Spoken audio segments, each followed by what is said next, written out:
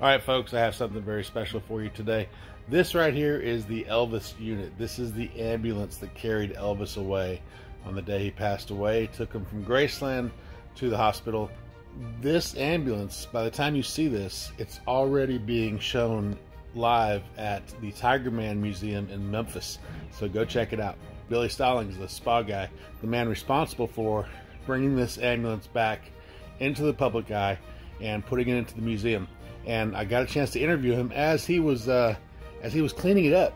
So I hope you enjoy the video, and go check out Tiger Man Museum in Memphis.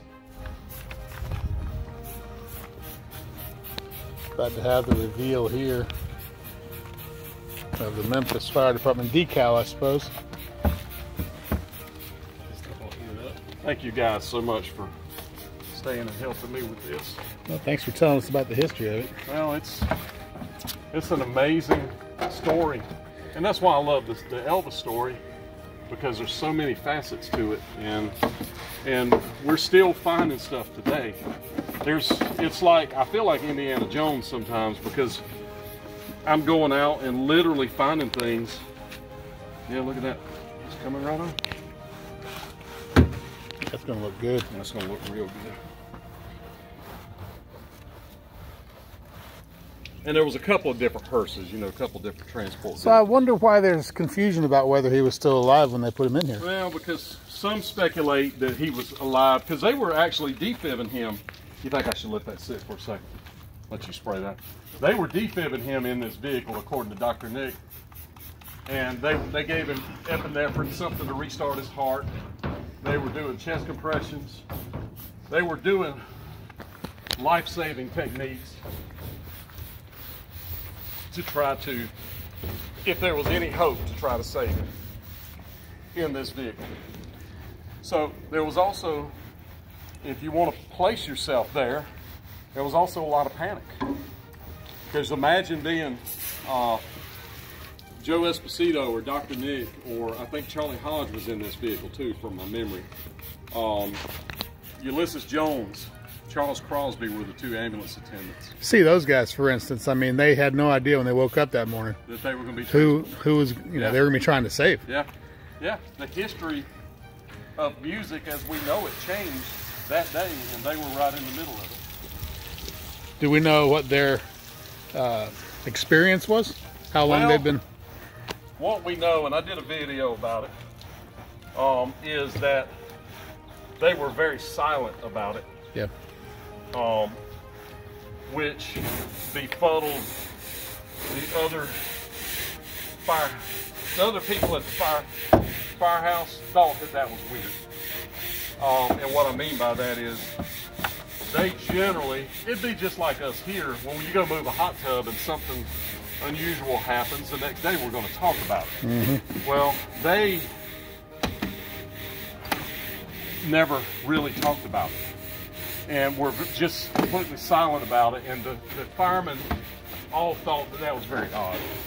And some people would play that into a conspiracy.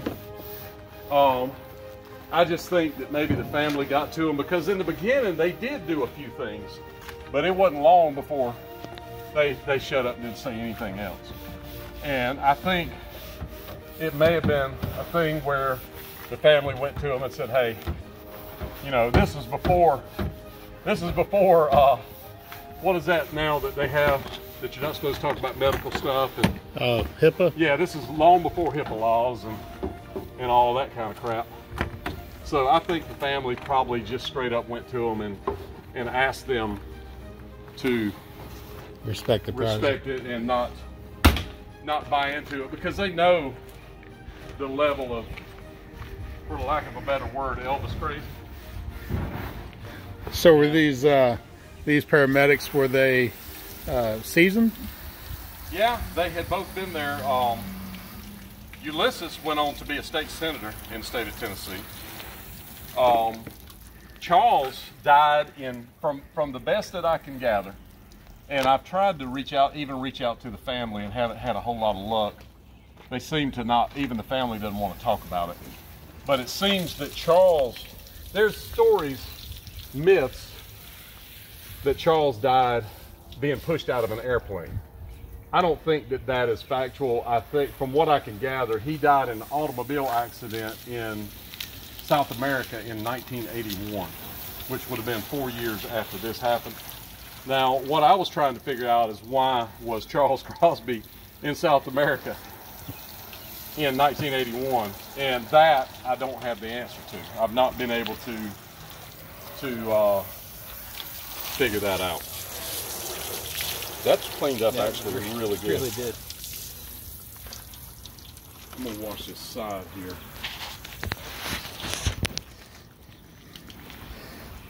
This thing's cleaning better than I thought it would. Yeah, that's really good news. It is. It is.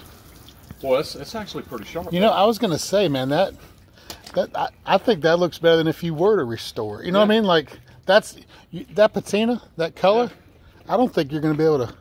You wouldn't be able to. I don't think so. You wouldn't be able to recreate that. And it says F479 right there. I've never noticed that before.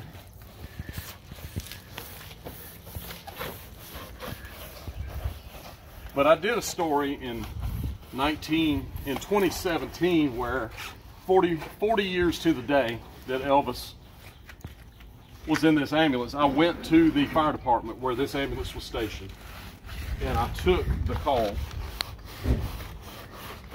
at 2:33 in the afternoon and traveled back to Graceland, more or less mimicking the path of this that day.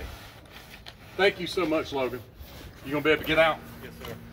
You the man, no matter what they say. I can move that if you want.